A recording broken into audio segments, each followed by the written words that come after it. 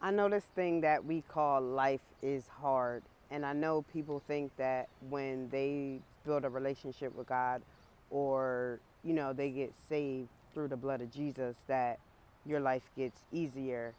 And I'm sorry if a lot of people are out here leading you guys on to let you think that. However, that is not the case. And it's sad that the image of God or your relationship with God gets watered down by people for the likes, the comments, the shares, the fame, and it's not cool. I want to be the one to tell you that just because you gain a relationship with God, your life is not going to get any easier. In fact, things get harder the minute that you say yes to God. And I'm going to tell you why. Because the minute that you say yes to God, you start walking out your purpose. And the enemy's purpose is to not allow us to fulfill God's will. So he's going to try to do anything and everything he can to knock us off this path. And excuse me, y'all. And yes, God does give us the tools to navigate this thing called life. He is there every step of the way. And anytime that we go through something, any trial that we face, any hardship that we face, God is right there to pick us back up and help us to pick up the pieces.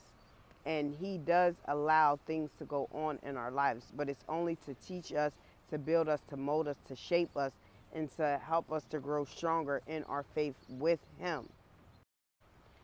Please don't give up on your relationship with God, or please don't not go into a relationship with God because you don't want to face the hard times, or you think that God is not going to be there with you.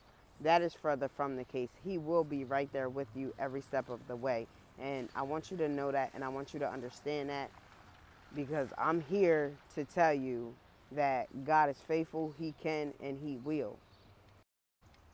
When all you're doing is come across a lot of videos that say, you know, God told me to tell you, or God is going to bless you next week, God is going to give you a house, and God is going to give you a car, and God is going to do this, and God is going to do that, and you're not hearing anything about the hardships, and you're not hearing anything about, the deliverances and things like that, you need to start fact checking those and immediately go into the Bible, because it's not always going to be peaches and rainbows when you are living your life, when you are walking with Christ.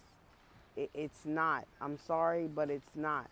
But the relationship with God can be beautiful, and it is beautiful. And I promise you, you will appreciate everything that he allows you to go through when you have gone through it, and you look back at your life and you see how far you have came. When you see how far you have come from the time when you first started walking with God until the person that you are now. It's so beautiful.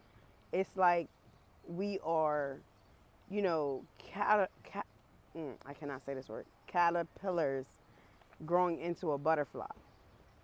It's a process. And that's what it is with God. It's a process. It's not an overnight process. It's not a popcorn process. It's not a microwave process. It is a process. It is a crock pot process. So to bring this message home and to sum it all up, I just want you to understand, and I want to say that this road is not going to be easy, but it is worthwhile, and God will guide you every step of the way. And if there's anything that you are unsure about or you are uncertain about, all you got to do is open up your Bible. The Bible is literally a navigation through life for us. But you can't do nothing on your own. But you can do everything in Christ. Y'all be blessed, not stressed, and y'all have a beautiful day. I love y'all. Bye.